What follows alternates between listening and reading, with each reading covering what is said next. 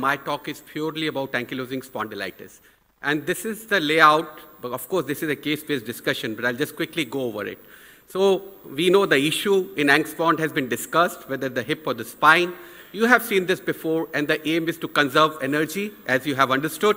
And of course, you have also understood the coordination which normally occurs, which is absent here. You also heard what a balanced spine is. So there's a negative sagittal balance, what is a positive balance. And then you have to have the pelvic tilt less than 25 degrees and PI minus LL at less than 10 degrees.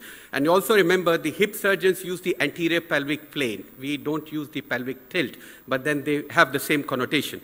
So in ankylosing spondylitis, when you have hip and spine deformity, it's actually what Fan called the rigid and unbalanced, or the stuck sitting, which is a majority, like Anil told you. Very rarely it will be stuck standing. And to add to the confusion, Fan says you could do either this hip first or you do the spine first. So that doesn't help us, does it? So he says either way there'll be some problem. You know, you can correct the spinal deformity, convert it to rigid and balanced category from rigid and unbalanced, and then do the hip. Or perform the hip and see what happens. If it dislocates, then you revise it. Then the Zheng came along, because we get this in India and China, and Zheng says always operate the spinal deformity first in AnkSpond. The problem is he had only 28 cases. 22 he did the spine first, 6 he did the hip first, and he said out of those 6, 2 dislocated. But not a single one of them was a bony ankylosis. I want to tell you that. So that is the problem with this paper. So yes, we need an integrated approach because we know the interrelationship.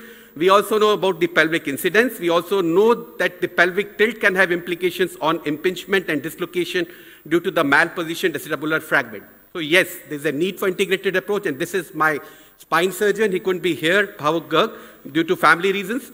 So this is a case, 50-year-old male, ankylosing spondylitis, not on medical treatment. He had spinal deformity, inability to look straight up, inability to lie down, restricted movements at the hip, no family history.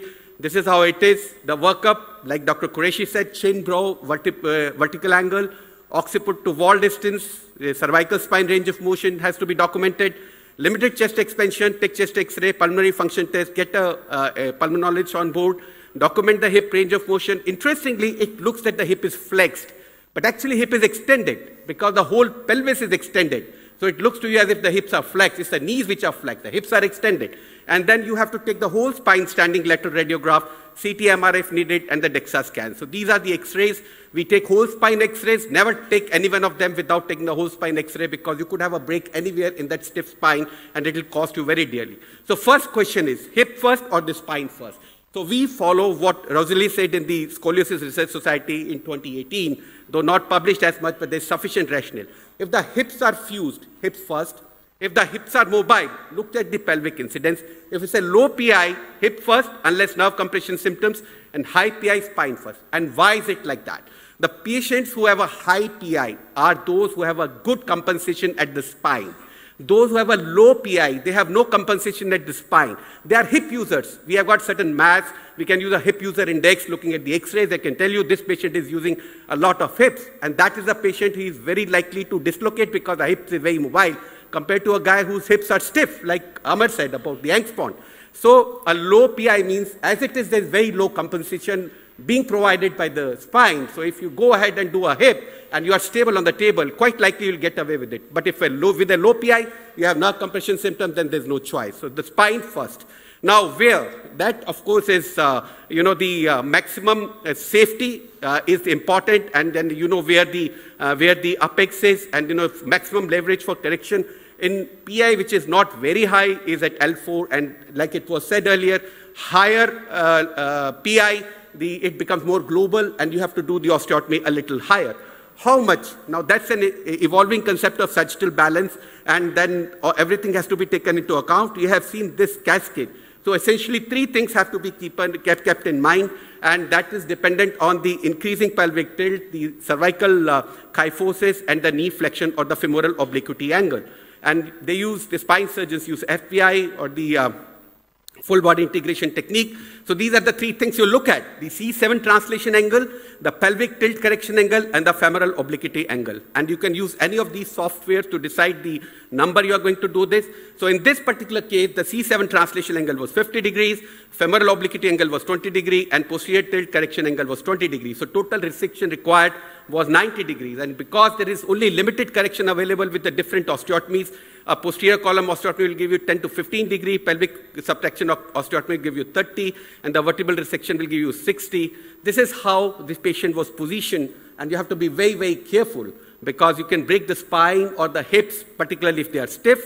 And this is the intraoperative picture. And you can, this was mentioned by Dr. Qureshi, extremely osteoporotic bone, fenestrated screws, injectable PMMA. You will need everything. And then, of course, this is how the correction looked. Total correction 90 degrees, 60 degrees from CR, and 3 from 10 degrees each from SPO at each level. So again, talking about this, the literature does say that these are fraught with complications. Mean OR time can be 454 plus minus 176 minutes. Mean blood loss can be 1.2 to 7.4 liters, and overall complications can go to more than 2/3. So in the really bad cases, they are very formidable undertakings. So, so this is the patient. This is how the hip x-rays were, but the hips were mobile, like I told you, and only one hip was symptomatic. So it's not a fused hip where we do both together. We are not fond of doing bilateral for everyone. And these are the corrected parameters. And then, this, I'll not talk about the landing safe zone. So left hip was done. He came back after a year and a half because the other hip was symptomatic, and then he got the other one done. And this is how he looks.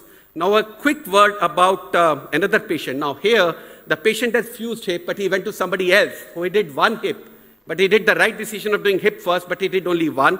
So we did the other one. This is how the patient was walking. We did the other one. And then he has to, this is how he walks now, after both his hips are done, and he is now waiting for the spine. One thing which you can prevent impingement by is to have these, the 3D models, and you can actually really rehearse the surgery to see in your deformity, if you're doing the hip first, how you can put them to avoid the impingement. Last case, 31-year-old male, ankylosing spondylitis, difficulty in walking, had a backache, came for this surgery. We took an X-ray, it showed the Anderson lesion. Now, you can't operate on the hips with this. He'll just break there and get neurological deficit. So, although we needed to do hip first, as per our protocol, we fixed it in situ like this, and we went ahead and did both the hips. Now, there's a fixed pelvic obliquity, and see how we have done more horizontal cup here, more vertical here, a little more anteversion here, a little less anteversion here, and reduced vertical offset here, increased vertical offset here to get the apparent length equalization, because that's what you can achieve. On day 2, he had severe pain in the back, and he developed a break at the end of the junction. The patient is still 48 hours from the hip replacement, and now he has got this. But the definitive opinion surgery was not done for this, so it had to be fixed again. So this is the lesson here.